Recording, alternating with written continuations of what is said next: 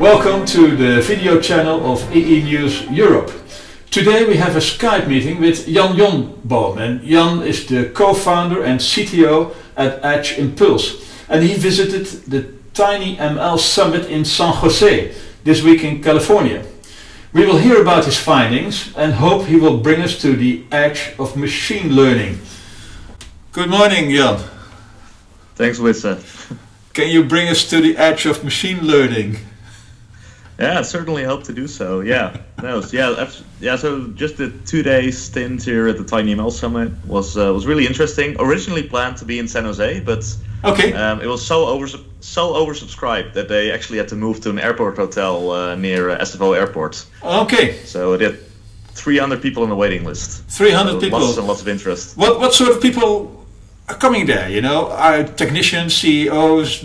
You know, what sort of people should be interested in this sort of summit? So I think originally the TinyML Summit was growing out of a research community. Mm-hmm. So last year at the TinyML Summit, it was lots of papers, lots of researchers going around. This year, I think the audience has grown a lot also in professionalism. So we see quite some businesses doing neural network accelerators for small devices. We have companies that actually have products coming to market, but still a big research bias, right? This is a very new field, and people are trying to find out how to get the most efficient neural networks running on the least amount of hardware. Yeah, and that is a very interesting research field. Yeah. So explain in layman's terms. You know, we have sensors. You know, you can have all sorts of physical things measured. But TinyML is different. What is the difference between the traditional old sensor sending some data and the TinyML or the machine learning at the edge? Yeah, so if you look at how we currently deal with sensor data, you do some signal processing at the edge. Maybe if we have vibration data, a couple of fast Fourier transforms, and then you send that conclusion over. And we're kind of limited in the type of analysis that we can do on these devices, because I'm getting maybe the output of my fast Fourier transform is a value, and then I have a threshold set, and if it's above that threshold, probably something weird is going on, and that's what I send over.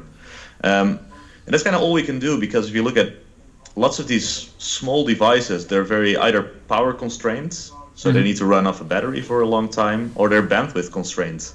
So they run over a network that doesn't have lots of bandwidth to actually send all the raw data over. Sure. And that kind of limits the number of high-value use cases that we can tackle. If you have let's say a sensor for condition-based monitoring in a factory, and you want to know when a machine is breaking, right now these have very high-quality MEMS accelerometers, and they have pretty good pretty good MCUs on them, maybe capable of doing 40 million instructions a second.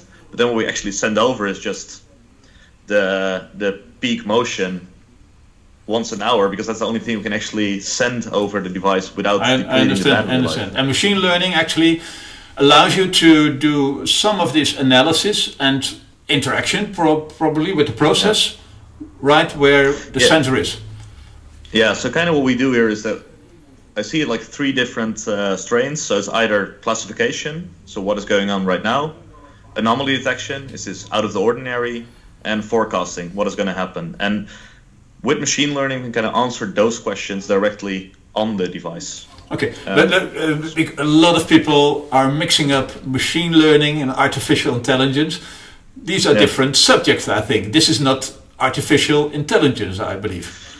My feeling is that artificial intelligence is everything we haven't achieved yet, and then the moment that we actually do it, we call it machine learning. But yeah, at its core, my field, machine learning, is actually very close to what we've been doing on embedded systems for a very long time. It is a combination of signal processing, and then instead of just sending threshold values, we do some matrix multiplications based on things we learned before, and that's it. It's just mathematics. Okay.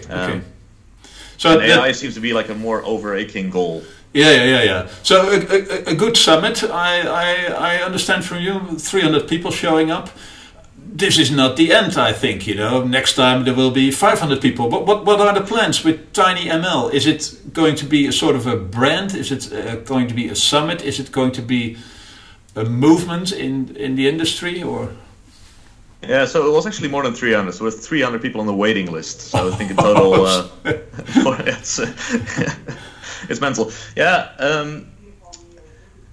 My feeling is that it's a bit of a, we're still trying to figure this out, like how IoT was kind of this term that meant something different for everyone 10 years ago. That is something that we have here. So my feeling is it's kind of a research area where lots of people are flocking in. And we're trying to drive that from software side. There's other people.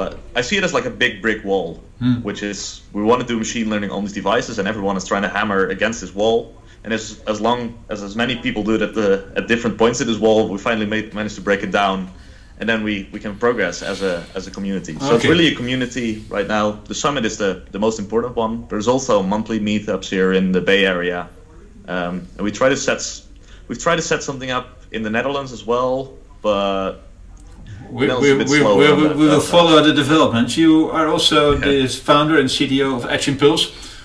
Yeah. A company active in machine learning at the edge, I think. That is, it's kind of in the name. Yeah, so for me, both me and my co-founder are former ARM engineers.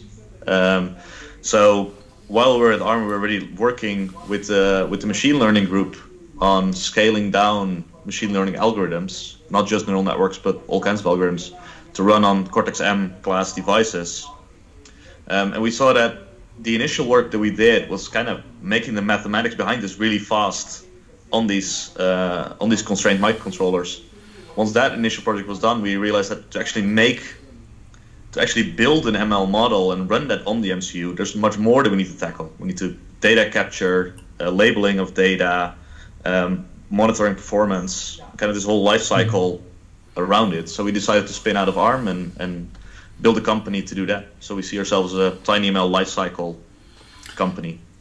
Tiny machine learning, tiny company, but big plans I see for the future. So that is good to see.